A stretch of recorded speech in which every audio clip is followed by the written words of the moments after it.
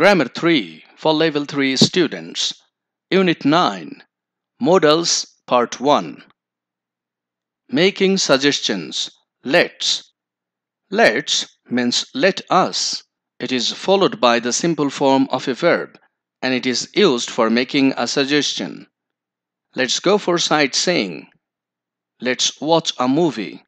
In both the sentences, the subject is imperative and it is followed by the simple form of the verb.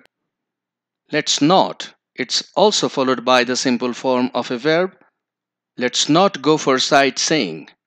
Let's not watch a movie. In both the sentences, the subjects are imperative and the verbs are in the simple present form. Making suggestions. Why don't?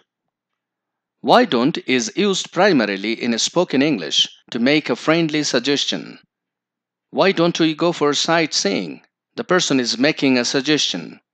It means, let's go for sightseeing. Why don't you go for a walk? It means, I suggest that you go for a walk. In both the sentences, the verbs are in the present simple form. Making suggestions. Shall I or we? Shall I or we is used in a question to make a suggestion. It means that the speaker is asking another person if he or she agrees with the suggestion. Shall we go for sightseeing? What do you suggest? Shall I bring a cup of coffee for you? Is that okay with you? The person is asking another person if he or she agrees with the suggestion. Could is also used to make a suggestion.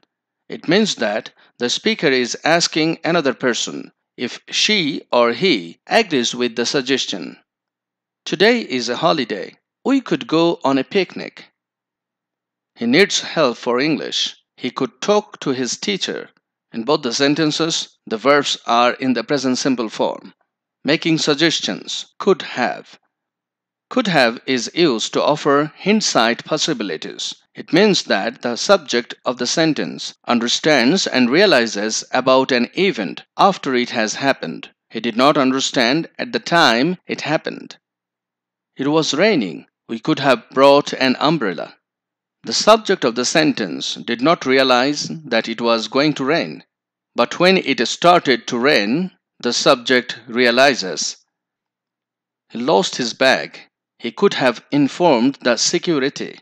When it was lost, the subject could not or did not understand. But when it had happened, he could realize.